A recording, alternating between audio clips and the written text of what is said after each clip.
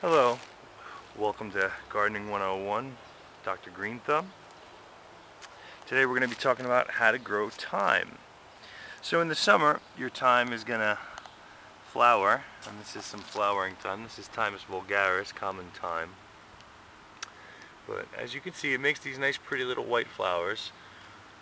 And these I planted this is early this spring, and they took very well. As you can see, they grew and they need a haircut, and that's pretty much all you're really going to do. I'm not going to cut it all. I'm just going to show you. You just kind of cut it off, just give it a little haircut, and it's actually better to use a scissor rather than pruners. I just use a nice long shear and just shear right off that's out there and give it a nice haircut for the summer. But thyme is so easy to grow. It's great for borders. This is, you can see there's 4 plants here. This whole square is going to fill in very nicely by the end of the year. Those little spaces will all just fill in with thyme. As you can see, they're already starting to blend and marry together, and they're already filling in the spaces. So I mean, thyme, this stuff all does the work for you. You don't really have to do anything.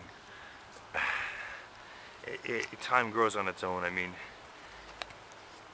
it's so simple to get this stuff going for your garden that you just want to have it. You just want to have thyme. I mean, you don't want to be paying those market prices for fresh thyme and fresh sage. It's just so easy to do it for yourself. But so yeah, that's what you got to do. You got to just give it a nice little haircut. Anytime you see like stray weeds like that, let's get that out of there. Clean it up. Yeah, take out any weeds, and you just basically give it a haircut. Just give it a nice haircut. The scissors. Boom, snip, snip, snip.